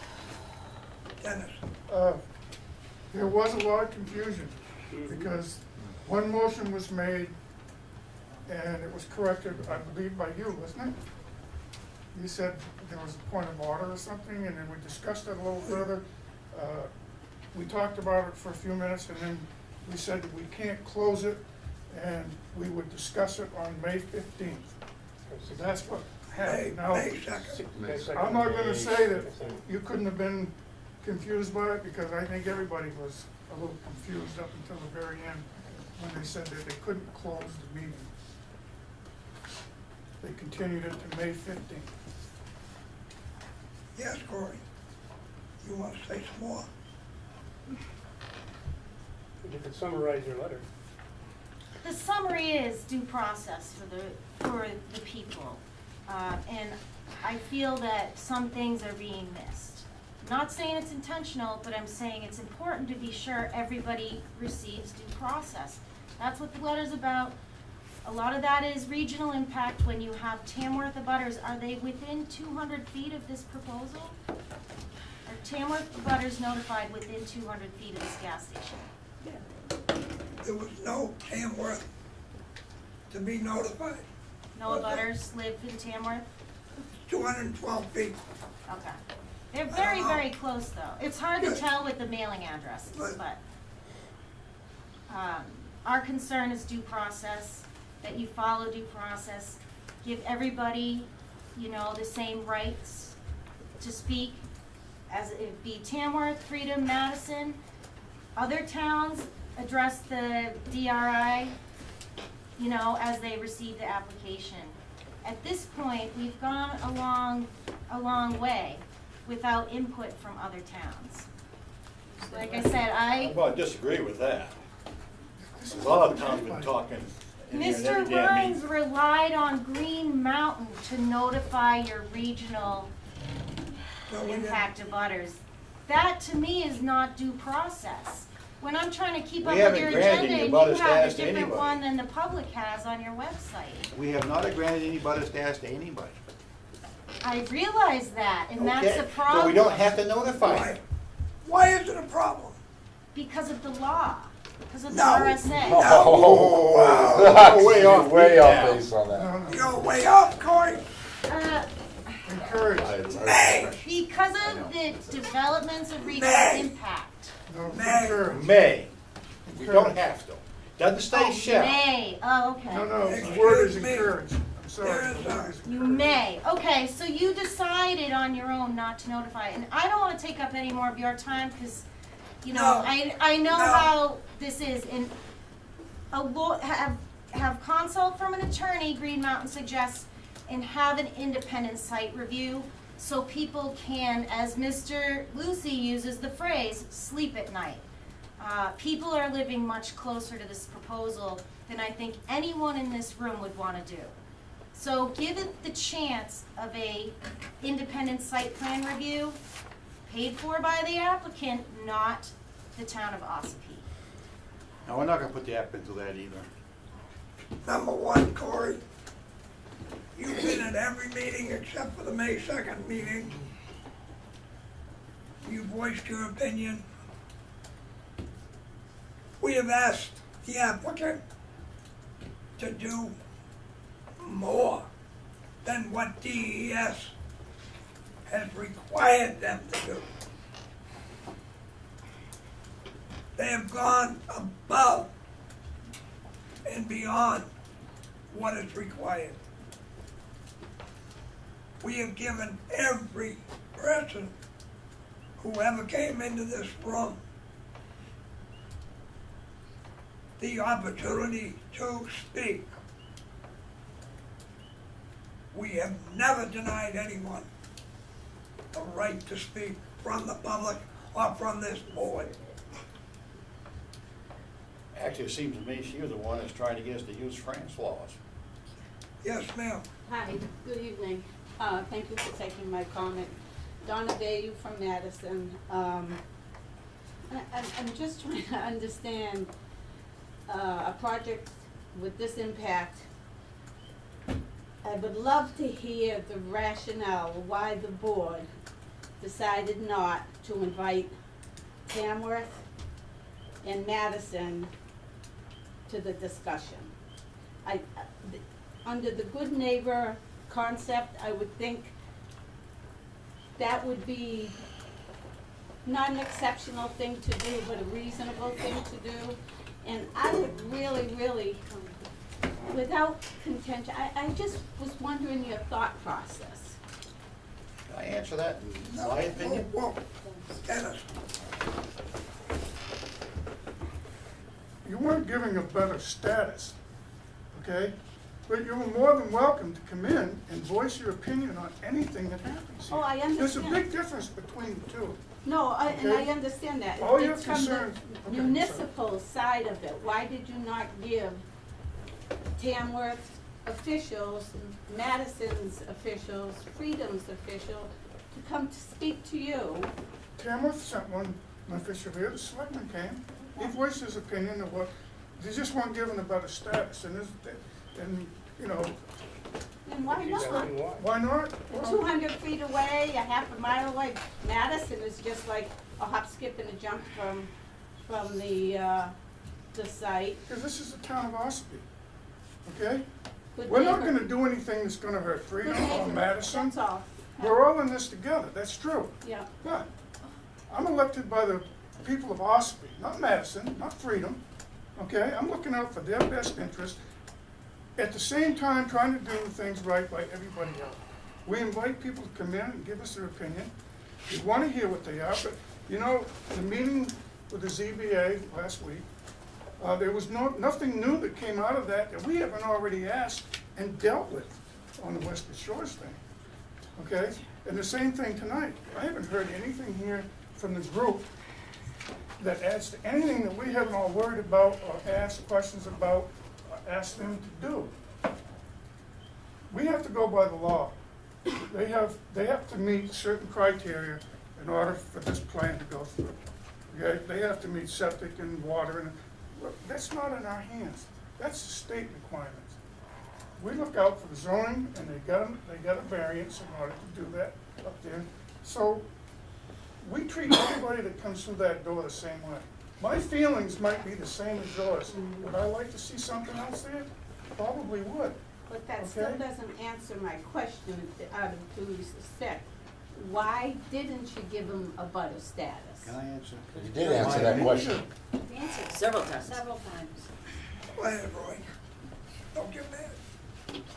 I voted against it because of the Westwood Shores about his status. Their attitude was, we're not telling you how to run your town, but you know, we don't do what you want, they're gonna sue us. And they did. They're trying to run the town by proxy, and I'm a little sick of it. I don't mind you coming in and stating your opinion, we'll work with you best we can, but if they meet the requirements, they're doing what's required in the law, they've gone the extra mile, we have no right to disapprove it. I don't like other towns telling us what to do. I don't mind you coming in and giving an opinion. So why is there a RSA? It says we may, we don't have to. Point of order, Mr. Chairman. And we did not. Right.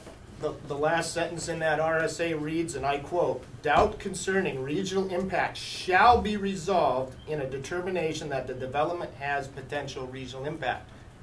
In other words, there was doubt on this board, and yet the board voted not to grant regional impact, even though it's determined in the RSA as a No clause. vote. There was a vote by this board not to give regional impact. It was not doubtful in the minds of the people that voted not to give it. It was your mind, and Bob's mind, and that was it. There's no qualification as to whose doubt. It just says doubt, sir. That is why you have a vote.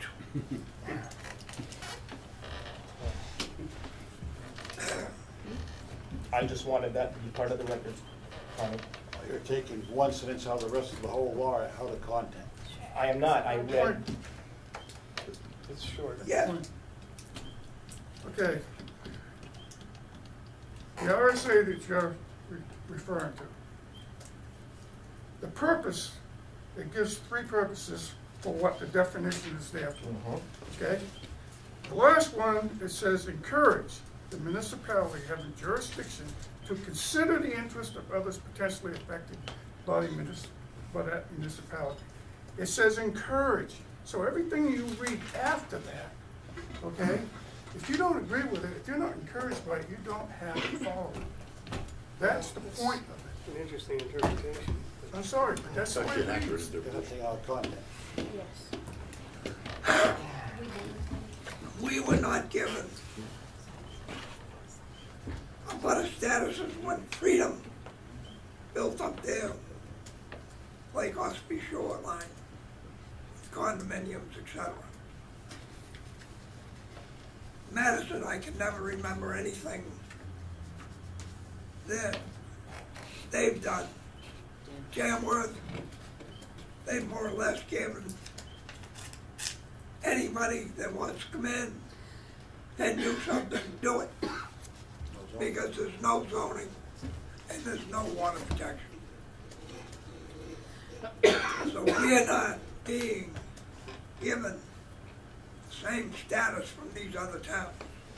We have the right to ask for it at any time, of course, and I don't know that we have ever asked for it as other towns have been asking here. There is one effect of not granting regional status that should be pointed out, and that is the Lakes Region Planning Commission would automatically, if it had regional impact, be able to voice its views, its thoughts on the process. We don't have their input. All right, Bob. We've gone over this 5 times. It's getting too old. I don't want to cut you off, but that's... Well, I'm finished. The vote's been done. The vote has been done. The vote was done for regional impact and for Tamworth, who was the only one that wanted the butter status. So we're going to move on. Someone else has something they'd like to say?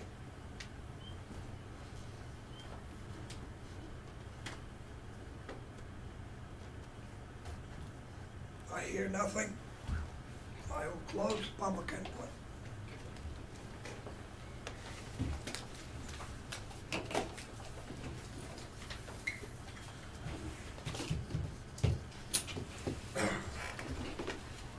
satisfied as a board of the application being complete, which we voted on? Mr. Chairman, I have one question for you, or a Just a statement. moment. The application has been complete. And you're saying, Mark, that this is the final plans? Yes, Or- with the addition of the approvals once they are, have been granted from outside agencies. So, yes, In order to serve the best interest of the town, I request that we continue this until our next meeting to give the board appropriate time to review the revised drawings, because there are been substantial changes made to the drawings and the plans. And we have not had an opportunity to look at them. They were not given to us ahead of time. the drawings have not been updated since April 18th, is that correct, Mark? Other than the page. That if I remember correctly, you said that you revised them as of April 18th, not from them. We have gotten input from this board as well as the fire department and outside agencies that have resulted in changes since I met with you April 18th. So the last, what's the date of these plans? Yesterday, May 15th. Okay. I don't have a problem with these plans, they've just enhanced what they were doing. That's correct. I don't have a problem. I would like to see, before this is complete, we discussed it earlier, I strongly feel there needs to be some kind of alarm in that tank, say 3/4 or whatever, to alert someone who's filling those tanks. I know it can happen, I've seen it happen, and this is a very simple thing to put in, because we did it at both places that worked in, and I really think you need to do it. I'd like to see that part of the application. Okay, Dennis, the fill alarms, you say that they chime at 90%? And Where do we set them?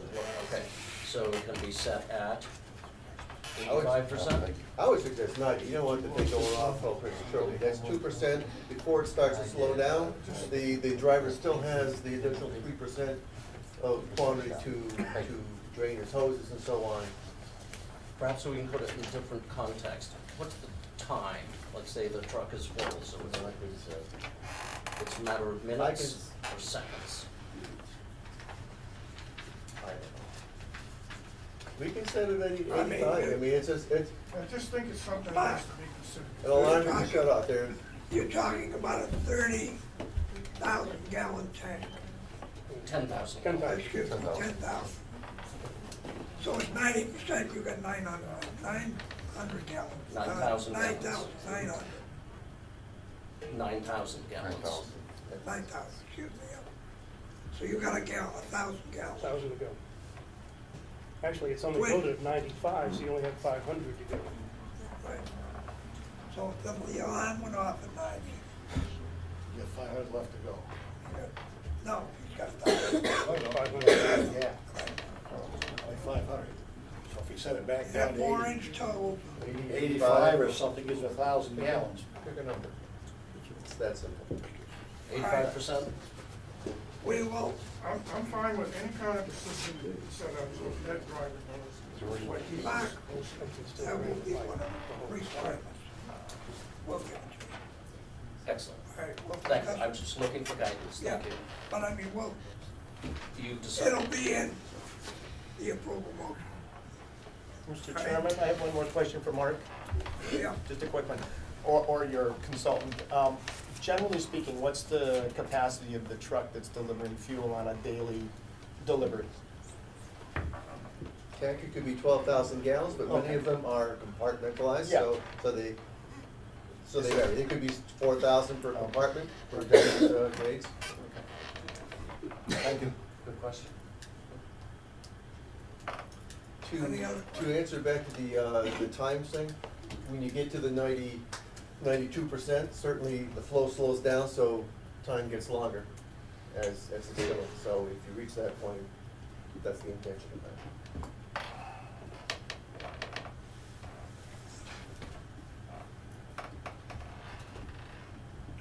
Maybe you wanna make a motion then?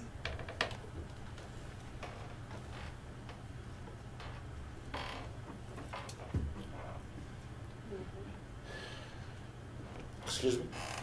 I asked him if he wanted to make a motion. He's the one that suggested we wait. Yes, I move that we take the time in the town's best interest to continue this to our next meeting, so we all have an opportunity to thoroughly review all of our changes that we are seeing on the drawings and in the documents just handed to us, because there's new information here. And I think it would behoove us to serve the town's best interest to do that at this point. Number one, if you were going to continue it, you have to continue it to a certain date. Our next meeting? No, a date. Our next meeting is when? June 6th. June 6th, I'm sorry. Motion has been made. We have a second. I'll second that. Dennis is seconded. Any discussion? I think it's a good idea. A little more time isn't gonna hurt anybody. And they'll be able to put any final changes that we talked about here onto the board. I have a question, if possible. Yes. I know we're in a discussion period, but I just have a question for Mark. I think I know the answer, but I'm just gonna ask it. Sure. Even after we pass, let's say that we go to the next meeting and this is approved and we pass it, it is very possible these plans will get changed because of state requirements after you leave here. That is correct. Thank you. That's why he will only get conditional approval. That's why we use conditional approval on a project like this. So that Good point. if he has to make changes by state, and they can't get the permit without the changes, they have to come in with new plans. We can approve those new plans. We don't have to have a public hearing. But we can approve it because it's considered housekeeping. Any other discussion? Anybody from the public want to say anything? Good idea. I'll call for a vote. All those in favor? Favor. 1, 2, 3, 4. Opposed. 2 opposed. Motion carries. Thank you.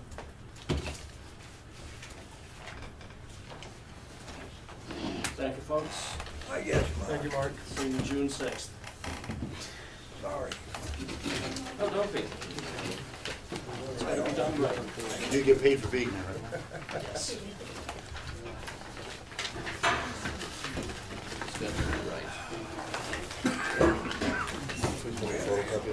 Oh, I'm sorry, yeah. No, that's good. Does she make 11:17?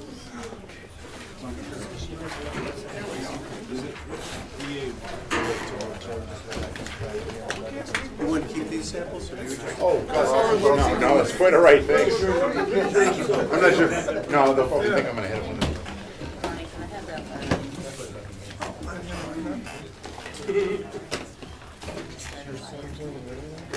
Yeah. Oh, God.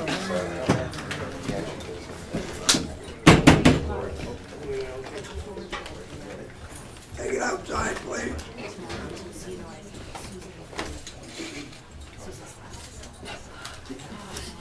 Old business. Zoning, we're on this, I think we'll skip tonight. 2 ZBA cases.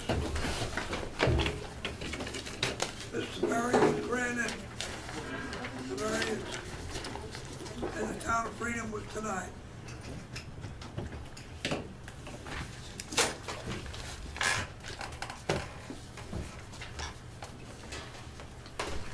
DES accepted went to permit application, which has nothing. And this former train depot plans by Ryan's Petroleum. Which depot is that, Connie? I don't. Down in Ossipee. It's which? Ossipee. Ossipee. Yeah, okay. Sam, you want to speak on that? On the,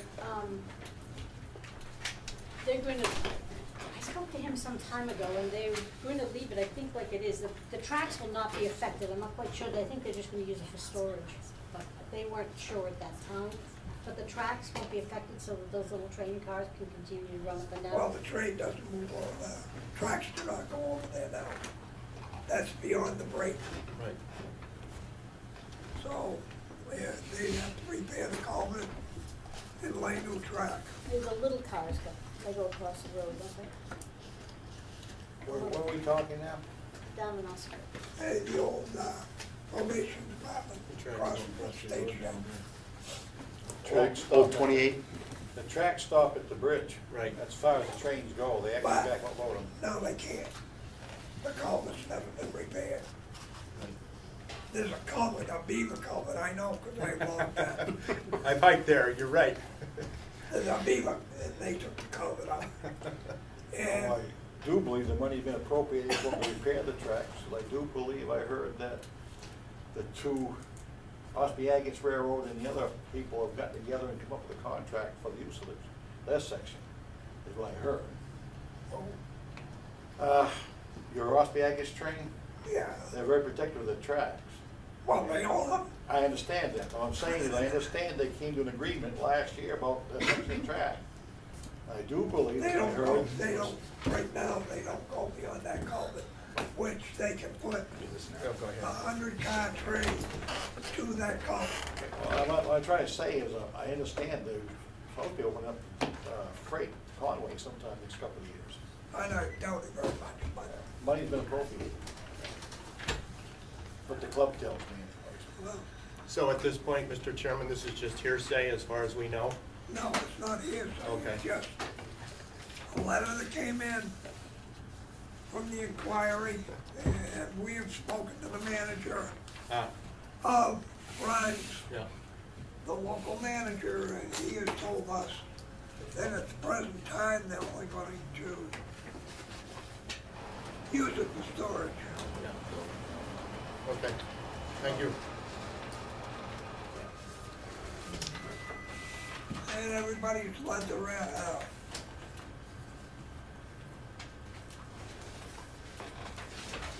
The two letters that are in, oh, one letter.